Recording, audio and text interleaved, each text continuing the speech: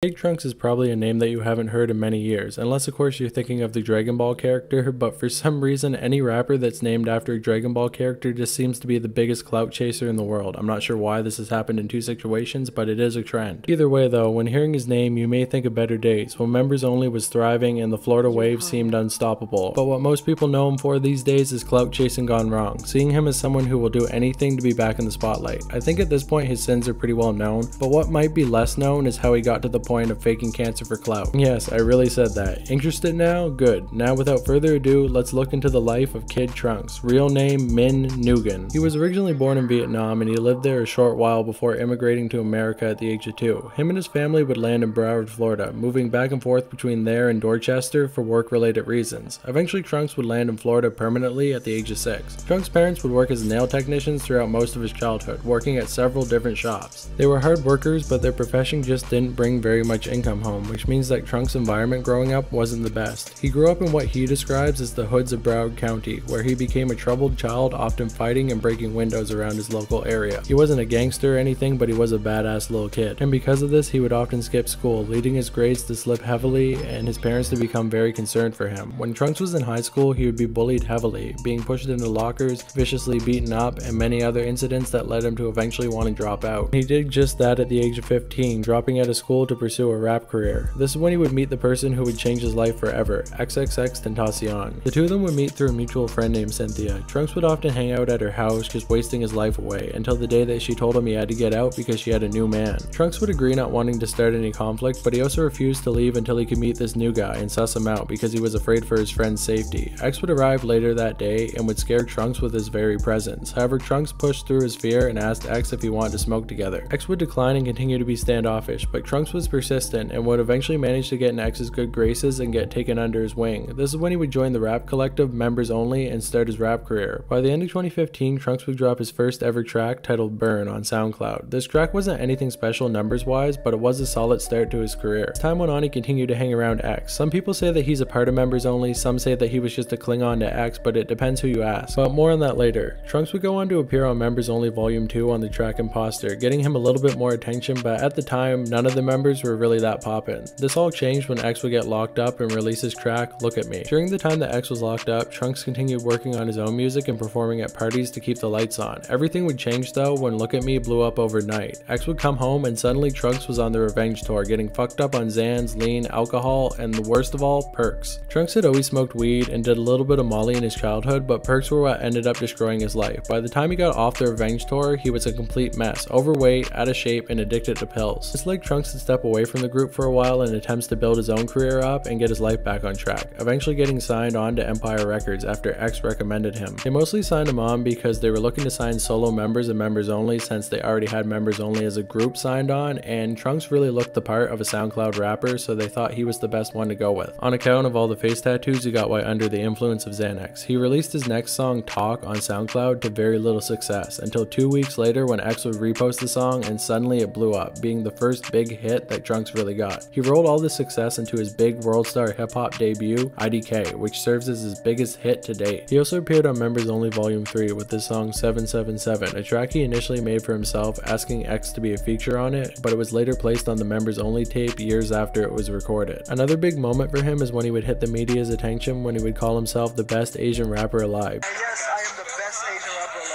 Pissing off many of his contemporaries and getting him reposted on DJ Academic's page, leading many people who had no idea who he was before this to find him and then become fans of him over time. For most of his career, he was known as the one kid who ran with X, and he was starting to break that label as time went on, but unfortunately when X would pass, he ended up being put in that box even more than he was before. Members Only would all pull together again after X's passing to release one more tape called Members Only Volume 4, the last release underneath the group name. After this, the group would start to split up, leading Trunks to call out Ski Mask for being a clout chaser. Collab with Ski. I made music with Ski before. Get the fuck out. But like, your favorite rapper switched up on his little brother and blocked his little brother. Your favorite rapper switched up on his own partners calling his own partners a clout sucking ass nigga when he over here clout sucking with Rich the Kid and Famous Dex and shit. Ski would then respond saying he was going to slide on Trunks at his next show. But tell that boy don't run. Tell that boy don't hide. Tell that boy his next show. Tell that boy I'ma slide. Tell that boy when I see him, I'ma piss on him on video.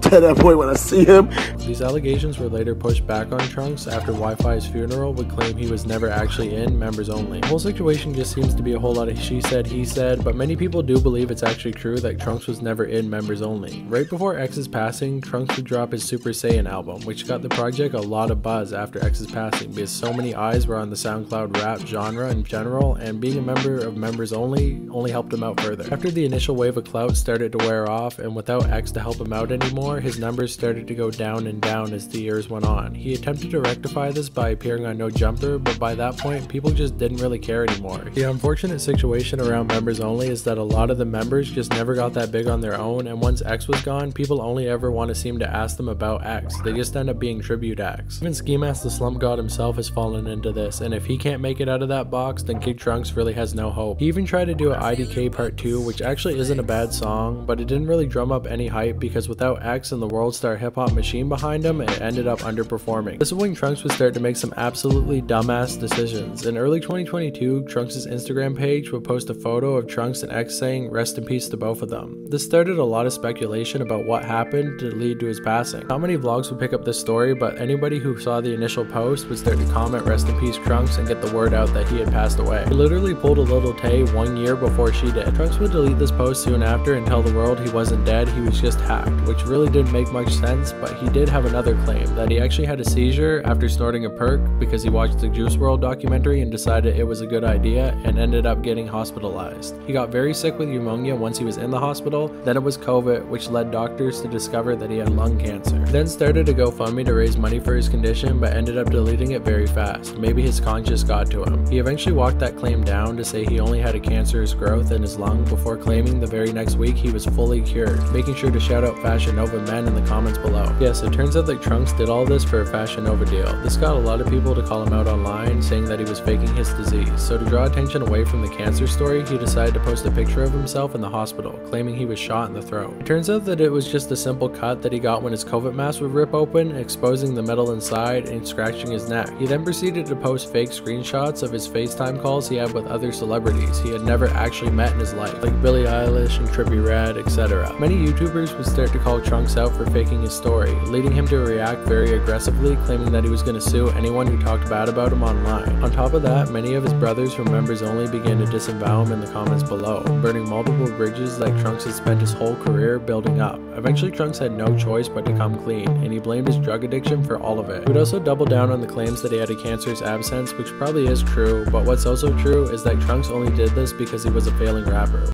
Around the time that I did what I did, I'm not trying to blame or make any excuses up for what I did.